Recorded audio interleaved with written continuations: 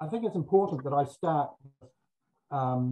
these points, which isn't really the talk, but getting your eye pressure down is the way to control glaucoma, and the evidence for that is just far greater than anything else I'm going to talk about tonight.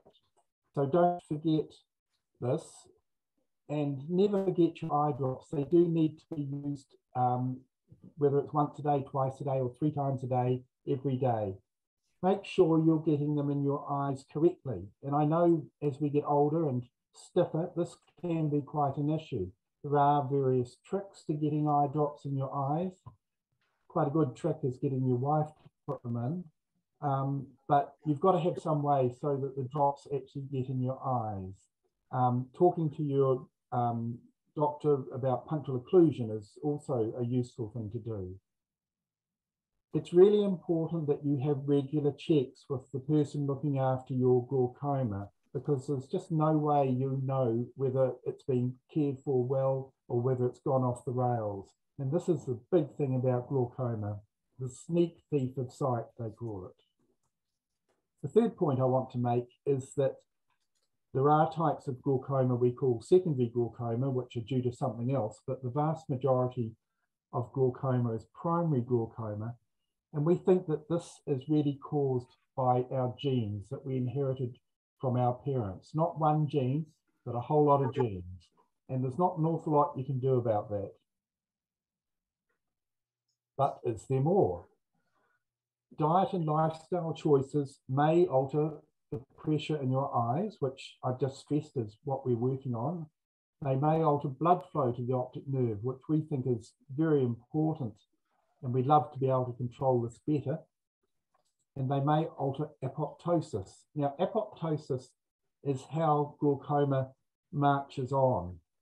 And I think the best analogy I've heard is that if you imagine a row of soldiers standing on a parade and one of them faints, then immediately 10 or 15 around that one will faint also. And this is what happens to our optic nerve. If we damage one nerve fiber, then this process of apoptosis sets in, and a whole lot of other nerve fibers give up the ghost and sympathy. Now, the whole problem with this topic is that most of the evidence is soft. And one study says this, and then someone comes along and does a much better organized big study, and it says the opposite. And this makes it very difficult to tease all this information out. And there are a lot of studies out there too. I think as a healthcare professional, it's really important that when I give advice, there's evidence behind it. And the trouble is, a lot of these studies sort of suggest that maybe this could be helpful. However, some of the things I'm going to say tonight do have fairly strong evidence behind them. And so if you see this red star, that means that I think that this piece of advice is much more evidence-based than perhaps some of the other stuff.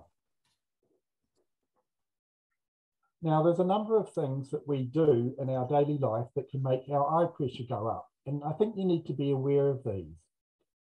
Playing wind instruments for a prolonged period of time, you know, blowing into a trumpet or a tuba, that certainly makes your eye pressure go high. And I guess if you've got glaucoma that's not being controlled and is progressing, and you spend a lot of time playing a wind instrument, you might have to make a choice. For most of us, however, that's not actually an issue. Coffee, though, is for most people, and coffee makes your eye pressure go up. We generally sort of come to the answer that if you like coffee, why not stick to 2 cups a day? But be aware that if you drink an awful lot of coffee, it really can have an adverse effect on your glaucoma. Again, yoga is not something frightfully relevant for me, but there are many people that really value their yoga. And yoga is, involves all sorts of different positions and maneuvers. A number of these, however, involve prolonged periods when your head is below your heart. Like, I think downward dog is one. I think that's stretching my yoga knowledge. The whole point is that if your head is below your heart, the pressure builds up in all the blood vessels there, and it also pushes the eye pressure up. Standing on your head for a long period of time is not good for glaucoma. Tight neckties is less of an issue these days. Lifting weights, again, there are some people who really value their weightlifting, whether they're competitive or they just like going to the gym and lifting weights. And this pushes your eye pressure up.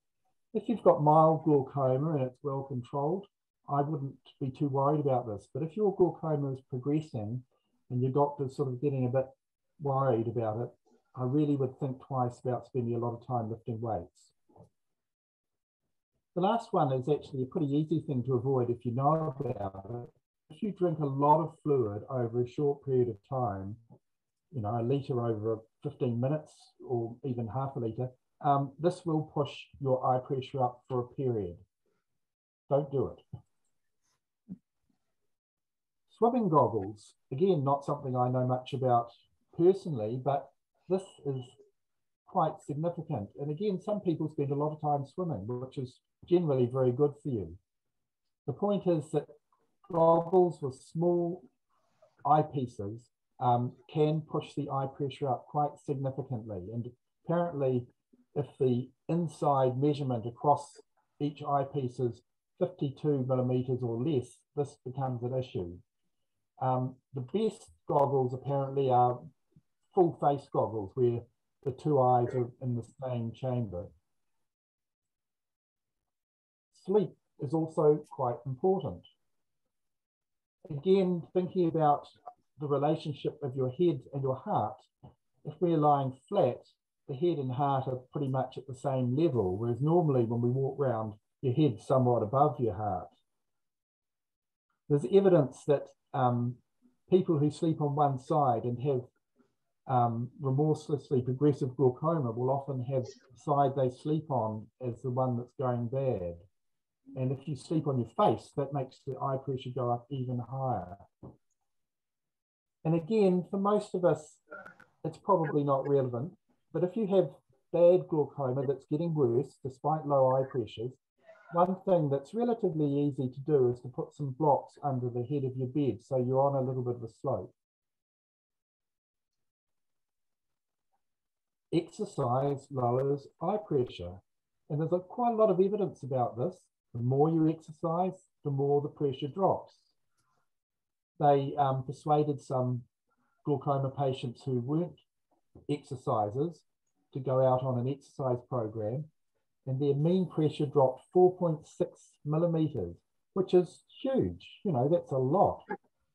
And what's more, this persisted for several weeks after they stopped exercising. And so, you know, there's been studies where they look at whole populations, and people who exercise have less problem with glaucoma.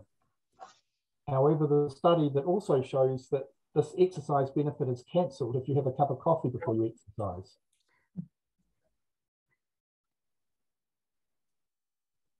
I have a lot of patients who have the idea that what they eat must be pretty relevant to their glaucoma, and they want advice about this. This advice is soft. However, there is some evidence that a lot of omega-3 fatty acids may be helpful. Eating leafy vegetables, eating fruits and vegetables high in vitamins and in the colours, the yellow colours.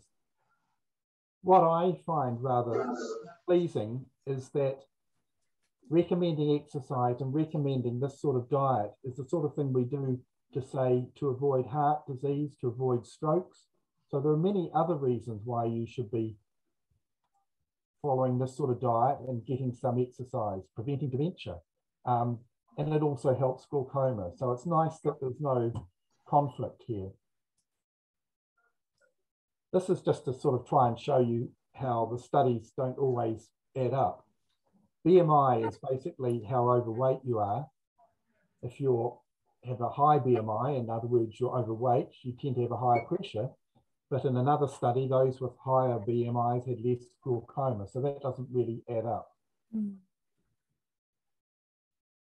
So I'm sort of changing tack a bit now, and I'm talking about nutritional supplements. And again, a lot of people really want to try something. And in the past, we've been pretty skeptical about this. I guess one of the main points that we stress is that people can spend an awful lot of money to no avail. However, there was a very good major review published quite recently that looked at 33 different trials and found that that there is some evidence for a number of nutritional supplements. So for a long time, number one has been ginkgo, and there are all sorts of reasons why ginkgo is recommended. And I know some international glaucoma experts who are very enthusiastic about ginkgo. Ginkgo comes from the beautiful ginkgo tree, which you'll see certainly around the streets of Auckland, and the Norfolk puts on that show. So you can get ginkgo tablets from various health food stores, and then you'll ask me, well, what dose should I have? And I can give you no answer for that. However, there's usually some advice on the bottle. Forskolin is from an Indian plant it's a traditional herbal medicine. One of the reasons why this sort of makes sense to us is that we know that it does things biochemically in the body that logically could be helpful with glaucoma. It is also, there's a long experience in using these, and the other thing is that there's no evidence that it's a harm, that there's risk in taking it other than to your pocket. PEA is another long used supplement, and it's meant to be anti-inflammatory, which may be relevant for glaucoma, and it's long been used for chronic pain and for inflammation. Now, for a long time, we used to poo-poo these because people, there was a strong pressure to take black currant supplements. And when I trained, we were all told it was a load of rubbish. However, there is evidence increasingly that these coloured pigments found in berries and grapes and black rice and extracts from them can actually be beneficial in glaucoma. And in particular, if they're showing benefit in visual fields, that to me is meaningful. Erigeron brevis carpus, this is a traditional Chinese medicine. And again, it's been used for a variety of reasons for some time. Excuse me, just.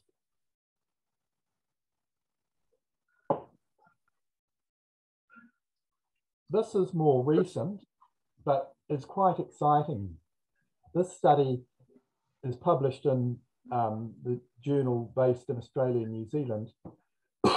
And the authors list, if you know anything about glaucoma, has got some very high profile people like Keith Martin from UK, from Poston, and Robert Casson. So this is a much higher level of study than most of the things I've been citing. What they found is that nicotinamide was helpful in quite a small study, which means that it's much more likely that this is a real finding. There are sort of theoretical reasons why we should take a nicotinamide supplement, and there's some evidence that low levels of nicotinamide in the body may be associated with glaucoma, and nicotinamide is intrinsically involved in very important biochemical pathways in the generation of energy in cells throughout the body. So nicotinamide, you say, is that vitamin B3? Well, yes and no. Usually when people talk about vitamin B3, they're talking about niacin, and nicotinamide is niacin slightly altered, which our body can do. It's the amide of niacin. The point is that high-dose nicotinamide has been shown to be safe in large trials and really virtually no side effects, whereas high-dose niacin has caused a marked rise of eye pressure in one glaucoma patient, caused macular edema, which is loss of central vision, in another, And really, we wouldn't recommend high-dose niacin. Now, the point I guess I should make here is that normally when you're given dietary advice, there's a certain level of vitamin B that they recommend you should have. Now, this treatment that we're talking about, these are high doses, much higher than you would normally have just to keep up with your vitamins. And that's where safety comes into it, because taking too much of a number of vitamins is not good for you. But nicotinamide has been shown to be safe. So summing everything up, there are so many reasons to exercise. It can be difficult, but even getting out for a good walk now and then is a good start. There are also many reasons to lead a healthy life, to avoid heart attacks, to avoid strokes. So eating fruit and vegetables is good. There's increasing evidence that eating these omega-3 fatty acids, which you get in oily fish or you can get in tablet form, is good for you. We know that lowering cholesterol is good for us. And I would say keep your weight in a healthy range, even if it's not helping your glaucoma very much. Don't drink more than 200 mils of any fluid in 15 minutes. Sip your drinks. Think about your sleep position if you've got advanced glaucoma that's been difficult to control. It's not an easy fix saying I'm going to sleep on one side when you're used to sleeping on the other. And I think for most of us, this probably isn't so relevant. It's really for those where they're not winning the battle. I think, however, though, most glaucoma patients should think about how much coffee they drink. I didn't talk about blood pressure. It's quite complicated. In brief, you want it not too high, but also not too low. If your blood pressure is overtreated and the pressure drops too low at night, we think that can cause progression of glaucoma. Think very seriously about weightlifting, about playing wind instruments, particularly about head-down yoga positions and tight neckties. If you've got early glaucoma and it's well controlled, I wouldn't personally be thinking about nutritional supplements. But if you've got glaucoma with low pressures and you've been on a couple of medications and your clinician is worried that the glaucoma is still not quite, under control, that's when I really think you should think about these things. As I said, the best evidence is for ginkgo, but there's quite a lot of evidence for the anthocyanins. There's also, there's been another big study come out of the States supporting the use of nicotinamide also earlier this year. And you might hear a bit more about pyruvate as another coming one. It's very important that we tell you if we're making any money out of any of these products, and I can assure you that sadly I'm not. So in New Zealand, I think the best bet is actually Clinicians OptiSite, because you've got ginkgo and blackcurrant. So you've got two of these nutritional additives in it. Another one is Blackmore's Bilberry Eye Support. So that's just got the anthocyanin in it. There's a lot more out there than is readily accessible. And I think you can go to the health shops with that list of supplements or go online, and it's amazing what you can get. Nicotinamide is widely available and it's not that expensive, whereas some of these others, you can start spending real money. And this was from the Chemist Warehouse, that's their ad. And so I think that's a month's supply. So it's one tablet twice a day, $14.50. So that's my talk. So I'm very happy to answer any questions if any arise.